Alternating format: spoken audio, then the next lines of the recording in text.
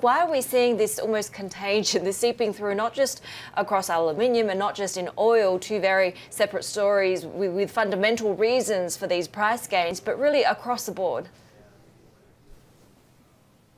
Well, the metal complex is relatively easily explainable with the imposition of sanctions that we saw back on April the 6th.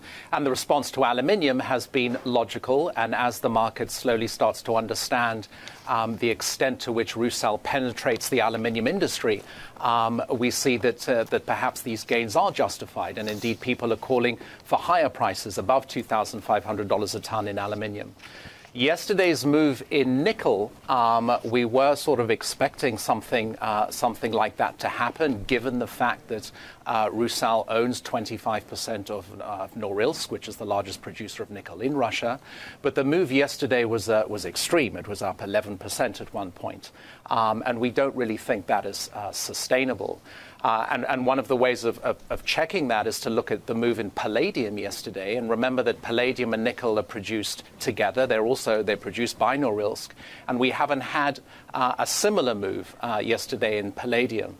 So one of the things to do, based on which dovetails nicely with our fundamental insights, is if it gets worse, a long position in palladium will benefit from that. The fundamentals of palladium are good anyway.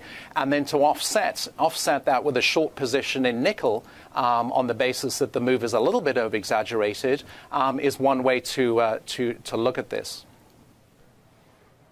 So, if you're looking at the current rally, which is clearly driven by some of these negative supply side concerns that the market has, if you look at the demand side, concerns about slowing global growth, we're getting to the tail end of this growth cycle, not to mention trade tensions still kind of playing out in the medium to long term. Are there any reasons to suggest that this rally has legs?